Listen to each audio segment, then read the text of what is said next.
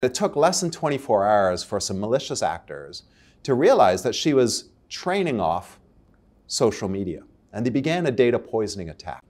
Now, before we go into that, how did you get into the world of AI? Yeah, it's a great question.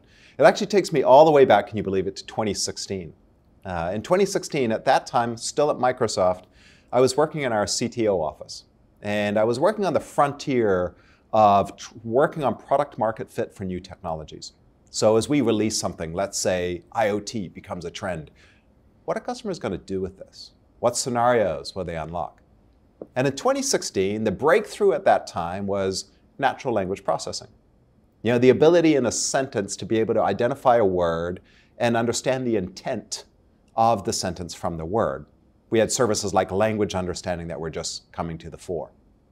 Well, I still remember the date, March 23rd, 2016. Microsoft Research was using these technologies in a new way to try and create more of a consumer-grade AI experience.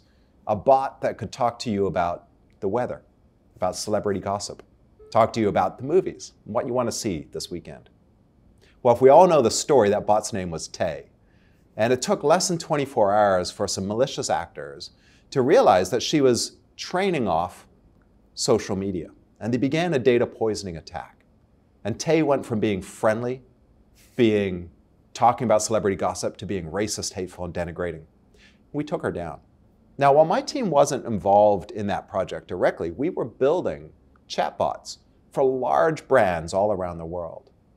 And it was an awakening moment for me because I recognized that while AI ethics was a topic of amazing, interesting research, I didn't think it applied to our customers. And at that moment, I realized it did. It could have been any one of these big brands that we were working with that were suddenly had their reputation damaged or had their customers being offended by the services that we were building. And so I pivoted my career. I thought innovation is interesting, but the area that I wanted to focus on next was thinking about the responsible use of technology.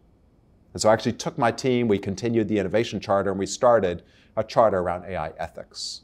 And that was my foray really into AI, as I started to partner with Microsoft Research, with our legal organizations, with policymakers to think about what our principles for AI are, and how we turn those principles into policies, and then how we turn policies into technology.